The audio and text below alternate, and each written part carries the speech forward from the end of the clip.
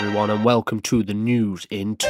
And this is the weirdest news shit I've seen all week. Everything from Elon Musk limiting your time on Twitter, I'm a fucking addict, to Pink getting ashes thrown on her stage. Now, more importantly, a lot of beer has been wasted. I repeat, a lot of beer has been wasted. Now, the sea's been turned red on the island of Okinawa after a beer factory leak. Can you believe it? I will be suing or taking my straw, either and or. Philippines, however, are in outrage as they used to advertise the country weren't even from their country. Can you fucking believe it? I can. And also on the news too, a woman going to Aldi has found a snake hiding in her broccoli. She was not very happy and decided to return it. However, the snake is now living there. It has taken over the shelf and anyone who wants food has to speak to it directly. I'm a snake.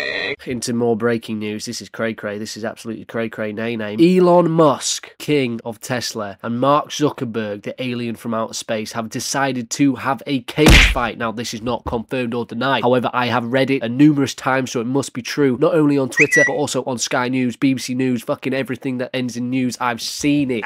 Man fakes his own death and then turns into a pickle baby. No, I read this and I thought that's what he actually did, but he didn't. I'm Pickle Rick! Then turns up at the funeral in a helicopter. This was the biggest prank of the century. It was hilarious, except for the people who thought he was dead for 2 weeks. That kind of sucks ass. They still liked him, which was kind of nice, but this has got to go down as the worst prank, or the best prank. Also, another story that's kind of bloody hilarious. Conor McGregor got in a fight. He's, clearly missing the ring with a Miami Heat mascot. He nutted that guy with his fist, sent him to fucking space, and now he has to go to hospital. Call an ambulance!